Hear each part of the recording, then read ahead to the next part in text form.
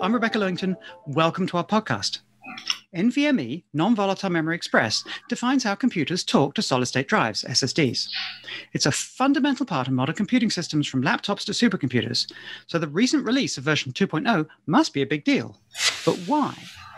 My guest, Walt Hubis, represents Micron on the committee that determines what makes it into each version of NVMe, so he's the ideal person to help me dive into the new features of NVMe 2.0 and the standards process itself. So Walt, thanks very much for joining me. Hi, Rebecca. How are you doing today? I'm doing well. So Great. First, tell us a bit about yourself. What's your background and what's your current role at Micron? Sure. I've been involved with computer storage systems since the early days of RAID, way back when. I'm dating myself. And I have some of the original patents, in fact, on RAID implementations that went on to become big storage systems. More recently, I've been involved with a bunch of things related to NVMe, security, and those sorts of things. So currently, I'm the NVMe representative for Micron Corporation in the NVMe work group, as well as in the Trusted Computing work group. I'm the secondary member there, but my background is both storage, interfaces, as well as security. Oh, you might be actually overqualified for this job. Well, Maybe not. So first, what is NVMe for?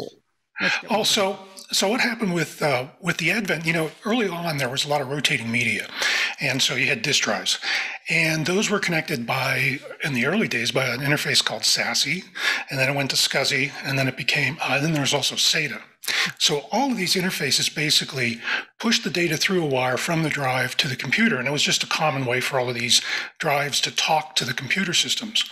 Well, what happened with the advent of non-volatile memory, and in particular NAND flash, there's so much greater speed there that being able to transfer the data at the full rate that the NAND could provide it became a really limiting factor for many of these interfaces. There's in NVMe currently, you can get 3 gigabits a second and upwards right now. Some of the data throughputs is truly astonishing. So it really enables you to take advantage of the inherent speed of the solid state memory. Right, so NVMe was created to clear a bottleneck, basically. Exactly.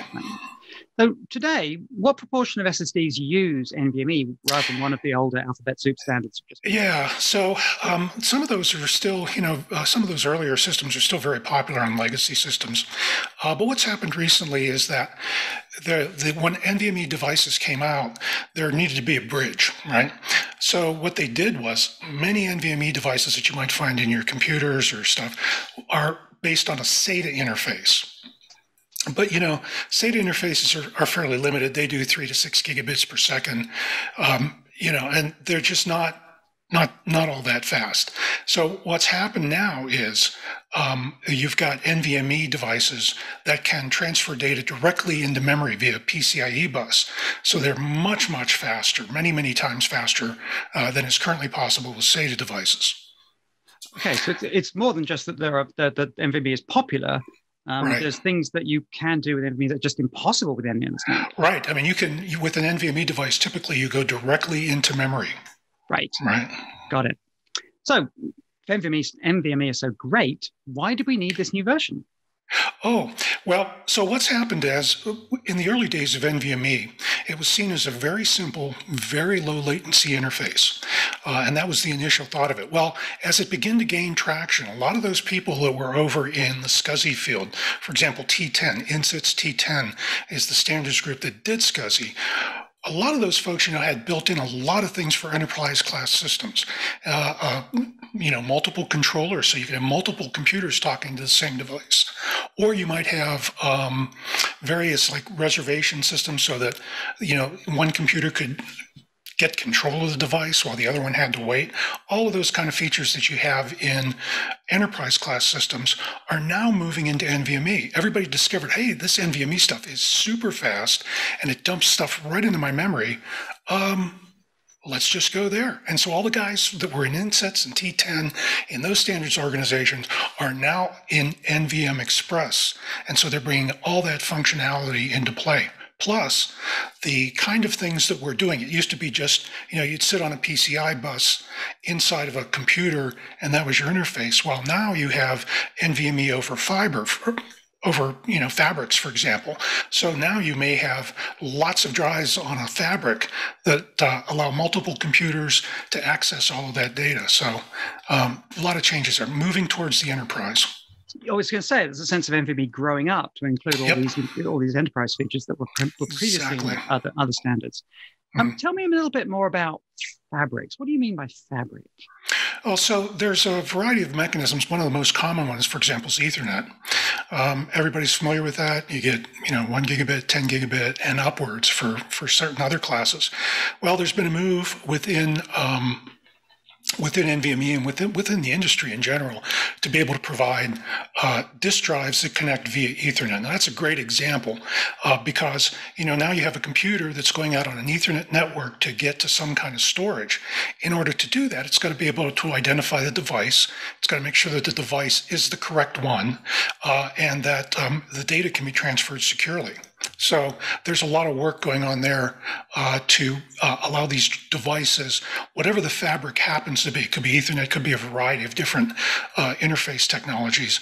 But the idea is that it's not something that's necessarily close to the computer. Right. So it's almost like abstracting NVMe. So it's not just over PCIe physical connection over Ethernet or presumably other things as well. Mm-hmm. Okay. So which bits of NVMe 2.0 did Micron have the most input to? Well, we touched a lot of different things, but because all of this stuff was important to us, we were certainly watching it all carefully. Some of the bigger ones, I believe, were things like ZNS is a great example. Zone namespace. If you're familiar with disk drives, you've heard of shingled writes, where you overlap. No, but the idea is you write consecutive sectors or consecutive data blocks, right?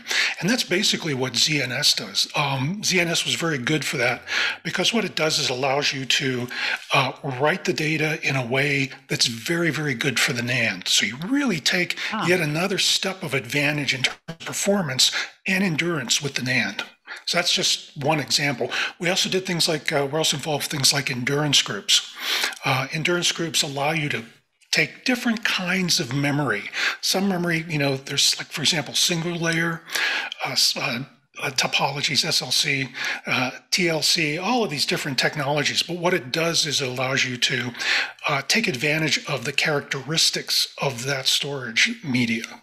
Right, and SLC, QLC, etc., is the number of bits per cell in the NAND. The number of bits per cell, right. And generally speaking, the fewer bits per cell, the higher speed, but the lower capacity, but the higher endurance. So exactly. There's a whole bunch of trade-offs when you get into NAND. One of the earliest things was really NAND at heart, especially early on when we were first coming out with some of that. NAND is a tough media to make into an enterprise class storage medium. You really want the integrity of the data is foremost, and achieving that and ensuring that has just been an astonishing accomplishment as we move into triple level and quad level, 4 levels per cell. I mean, it's pretty amazing at the physics level there, and that always amazes me. Right, absolutely, and it makes sense that Micron, who we make the world's most technologically advanced NAND, that we would want the NVMe standard to take advantage.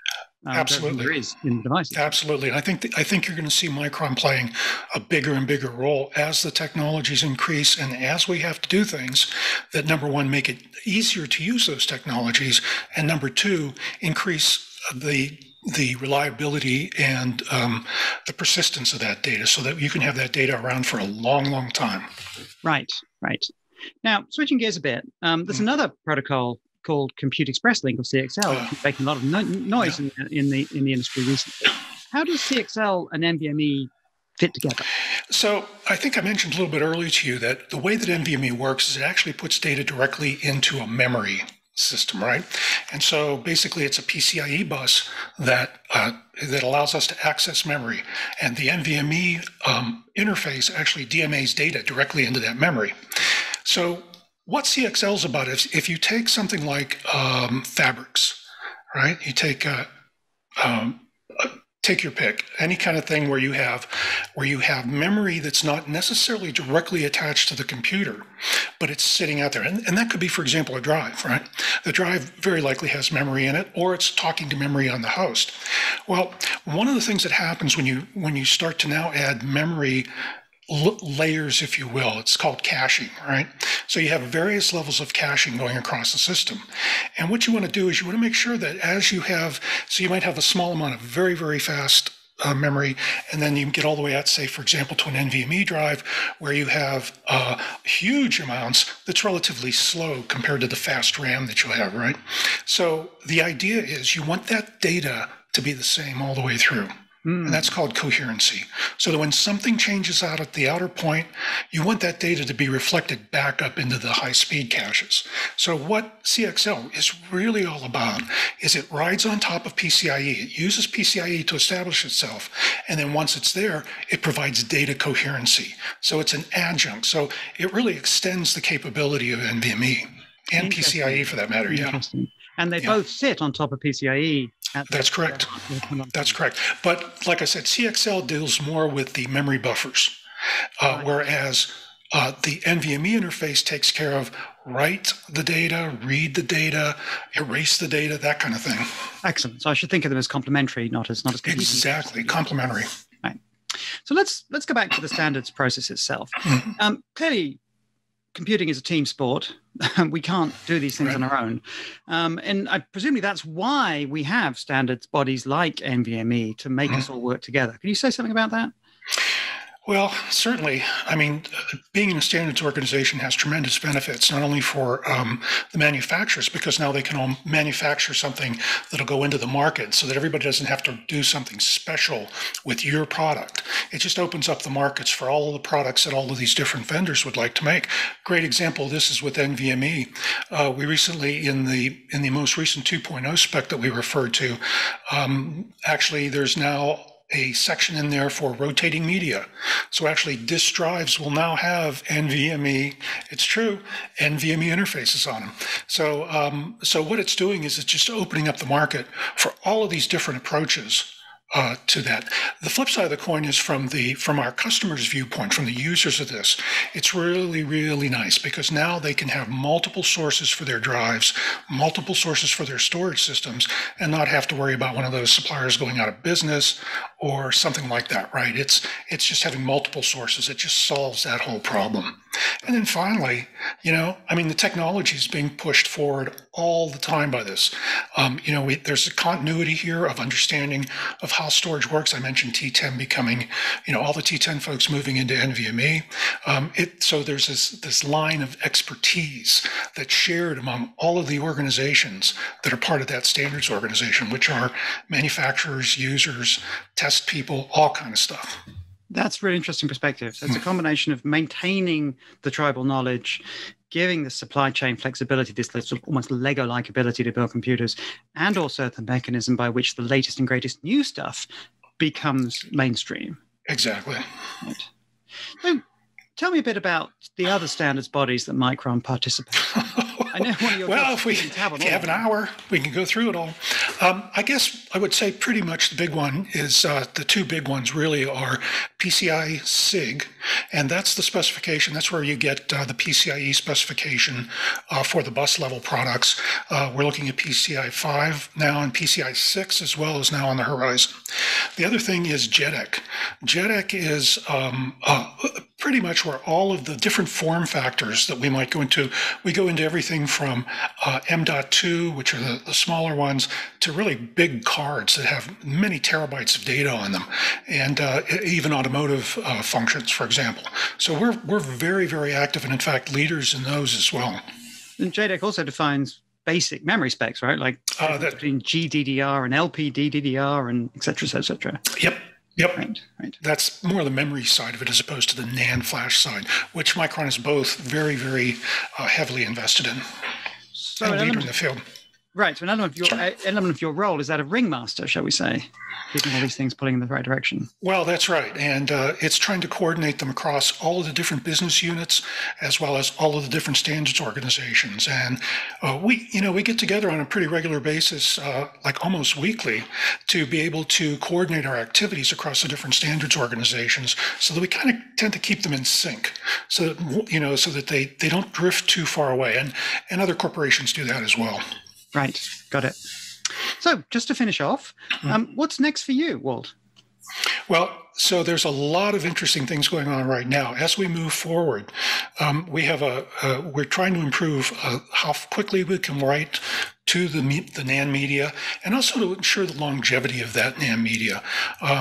That's one of the things that we've been working on, so that there's something called write endurance that we're really looking at hard to be able to, how do we send data to the device in such a way that you take full advantage of what that NAND is capable of. There's also a tremendous amount of security work going on right now as well that we're involved with, both within NVMe and also within the Trusted Computing Group. As all of these new technologies come into place, coordination between, for example, a security group like Trusted Computing and NVMe is becoming extremely important. Those two need to be in lockstep. So we're involved with both of those. So that's really the big thing right now, is how do we improve and take advantage of what NAND can give us, and at the same time, how do we make it more secure? Right. That's a really great note to end this conversation on. Walt, thank you very much for joining me. This has been very interesting and very illuminating, and I wish you the best with the ringmastering. My pleasure. Thank you very much.